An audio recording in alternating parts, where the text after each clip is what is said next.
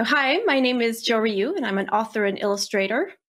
I love to work on children's books, most of all, and especially graphic novels. I'm beaming in from my home in Carp, Ontario, which is just on the outskirts of Ottawa, which is my hometown. I never moved very far from my hometown. And after college, I came back here and settled in the suburbs with all the nature and the animals, which is where I do my best thinking and my best drawing. So I'll take it over to Tobin. And Tobin, I knew your books before I got on this project. I had read Octavia Nothing, and I'm wondering what's different about writing graphic novels in comparison to novels. Well, first, let me just introduce myself. I am M.T. Anderson. I am a writer of books for children and for teens and for adults. And I am coming to you from rural Vermont in a creaky old haunted house I live in. So this project is, The Daughters of Ys, which is with a script by me, and then Jo did the illustrations. It is a graphic novel for older teens and adults, that kind of thing. And the thing that I really loved about it was, in fact, the idea that, for me, what I do when I'm writing a graphic novel, and this is only the second one that I've done, but I write something that looks like a Hollywood script, that has sort of lines of dialogue and just pretty basic descriptions of what's going on. And so to me, the magic of working on this, especially with someone as talented as Jo, is that I get to sort of see what their imagination makes out of my words. They take it and make it into their own thing then. So to me, that was really kind of an incredible part of working on this, which is, this is based on a Breton folk tale, so a kind of old Celtic tale from the coast of France. And so taking this material that's very old, turning it into one thing, handing it over to you, and then seeing what you made of it. So perhaps I should just say a word about the plot of the book before we move on, because obviously I want to ask you what it was like to then receive this script kind of thump on your desk, and you have to make something out of it. So, but let me just explain to the viewers just a little bit about the plot. So the idea is that it is a story about a sunken city, a mythical city that supposedly existed off the coast of Brittany in France in ancient times. The city of Ys, spelled Y-S. And there actually is a place. This is the way that I discovered the story. I was in France working on another project, and I came to this place called the Bay de Trépassé, the Bay of the Dead. And I was like, that is quite a formidable name. Why would you call this place, this beautiful little bay, the Bay of the Dead? And the story was that one of the things they told me was that there had been a city there and that it had sunken beneath the waves because of the sins of the king's daughter. Now, I found that interesting because you always hear these tales of things like, the king's daughter made one mistake and destroyed the whole civilization. And you start to wonder, is there another part of the story that's not being told? What would the story look like from the king's daughter's point of view? So this really is taking a bunch of the different versions of that legend, weaving them together, and then saying, what would this story look like if we actually can see what this young woman thought of what was going on? And how is it that she supposedly caused the collapse of the city? Especially because one of the stories they still tell in that region is that on dark, stormy nights, the fishermen who are out at sea off of that Bay de Trépassé, they can actually supposedly hear the ringing of the bells of this lost city beneath the waves, rocked by the tide, that they can hear the singing of this lonely sorceress trapped forever in her city. And that was such a beautiful, sad image of isolation that I wanted to get into this character. And one of the things that I loved about working with Jo is that she instantaneously intuited that the inner life of that young woman was central to the project. You know what I mean? Like, this is a story about her. So Jo, why don't you talk about how you got this script and then turned it into something that looks so beautiful? Oh, thank you, Tobin. I think it's really interesting that you say that you write it like a movie script, because when I first started reading it, especially that first page, it played in my mind like a movie.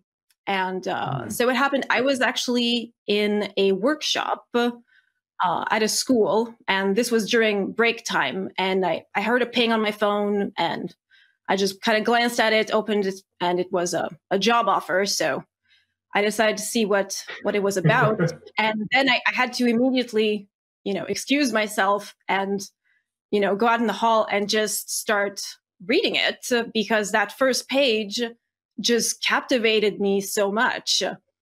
I think we'll go through it later, but that I hope that someone does make it into a movie, because that opening scene just might be my favorite scene in the whole book, and I have many. But that opening scene just drew me into the story, and I immediately answered and wanted to know more. And that was the start of the project for me. And then somehow it just kept on getting better and better. We got into contact, the two of us, and I thought you were still brilliant to work with, very open-minded, and you provide me with a great script, and then you really trusted me with the illustrations, and some of the the things I wanted to depict. So it was a brilliant, it was a really brilliant, a great opportunity. It was a wonderful collaboration. Yeah, it was yeah. And yeah. I mean, we should say that this is not like the DVD extras where everyone is required to say that it was great to work with each other. That kind of collaboration is very, very tricky, because people can feel very proprietary about their things. And, I say this particularly to kids out there who are working maybe with a friend or something on a graphic novel together. Some of you doing the words and some of you doing the pictures. It's like, it was really, really fun with Jo to do this game of, like, when someone says something to you, you open yourself up to it and you're like, wait, think about it in terms of the project, not in terms of what I originally envisioned, but what it will look like in the end. So Jo had all sorts of suggestions for little ways the plot could be adjusted and improved. And it was super, because it made the project better. Let's just give one example. So there's one passage. So there are two sisters, and the two sisters, one of them is following a route to become kind of a sorceress, and the other sister, the other daughter of East, is starting to connect with the woodland and the sort of the wild places of the shore.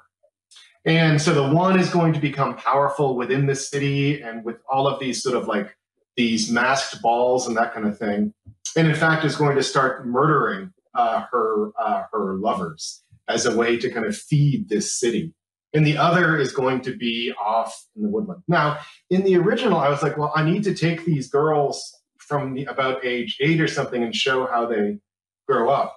And so the best way to do that is to not have any words at all, I thought. So, and just to have the illustrator suggest, like ways that we can show their personalities diverging from each other and the way that they become such very, very different people. Now, but it was, I mean, I suggested some scenes, yeah, but it was so much Jo's work as an illustrator to try to choose individual scenes that would capture their essence as we see them growing up. It was different working on this project than other graphic novel projects where I've been the illustrator, because usually I get a script and it's very broken down. I have, a set number of pages, maybe, 115. And then they say on page 1, there's 6 panels and this happens in panel 1, this happens in panel 2. And then I might have some leeway of like, splitting a panel in two or merging two panels in one, but it's pretty laid out for me. And in this one, I really had just the dialogue, and I had what happens in the story, and the breakdown of the pages, was all up to me. And on the one hand, that required more work, but it was so much more freedom and more fun. And I got to really play with the pacing, decide like, how much space on a page a scene should take. And yeah, in that way, it really was more of a collaboration than I usually have on a graphic novel project. It's a tough story to adapt in the sense because it moves from sort of incredible beauty, this beauteous city, and the moors of Brittany, which in the swell of the sea and that kind of thing. But also, it's a story of at times tremendous violence, not just as the city sinks beneath the waves, but because you learn that in a sense this family has to sacrifice people in order to keep all this magic alive. And so, there's a great detail that came up in one of the original sources that this woman sort of invites people to her tower and then gives them a mask to wear when they're leaving. And, the mask fixes itself to their face and it wraps around and pulls their head off, at which point they're dead. And she throws their body in the bay where it then joins the ghosts of previous headless paramours. Now, the interesting thing is that for an illustrator, that was one of the things when I was talking to the editor at First Second and saying, who should we find as an illustrator? We said, there needs to be a person who has this range between the sort of the beauty on the one hand, but also this almost absurd story, kind of like fairy tale type violence at other times. And I thought that was one thing that really was wonderful about what you did, was you were able to capture both of those things very credibly. Thank you. Spookiness and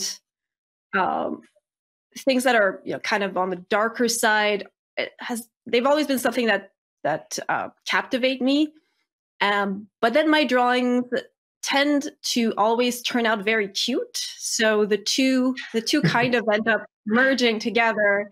And I have to say, some years ago, it used to drive me crazy because I wanted to do like really dark stuff. And then I would show people like, look at my ghost. And they're like, oh, he's adorable. And it's like, no, he's spooky. He's scary. But now I've completely embraced it. And, the spooky scary is just my combination now. And I'm rolling with it. And I think it did come out. That's perfect for this. Yeah. And in Daughters of East, I think it came out really nicely. It's exactly this type of story that is for me. So, I do feel like even though this story is ancient, it's a story that is older than Christianity, probably. At the same time, it has a kind of a weird relevance now, partially coming from like that stuff we were just talking about with the combination of the grotesque and the beautiful. Not just that the world is a place that is at once both grotesque and beautiful, but also because it's about a civilization that in a sense doesn't want to confront the costs of living the way that they do. And eventually those costs catch up to you. And then the city falls beneath the waves. The whole thing comes crashing down. And I think we're at one of those moments when our civilization is confronting its own costs, and we need to be prepared to recognize what we have to pay so that we all can remain above the waves. So thank you all for joining us. I just want to finally say, because the theme of the festival is American ingenuity, that we can find a way forward, and we must find a way forward. And I'm so glad that you, as young readers, are going to be taking up that banner and marching alongside of us into the future. Oh, that's beautiful. Yes, thank you all for joining us. And for me, the message of the book was to have the courage to stand up for your responsibilities, not just as member of whatever country you're for, but as a human being. And I hope that you'll enjoy the book when you pick it up. Thank you so much, Tobin, for this talk. It was great to hear you talk in person after so many email exchanges. It was great to see you. Yeah, great to meet you, and see you later. See you later.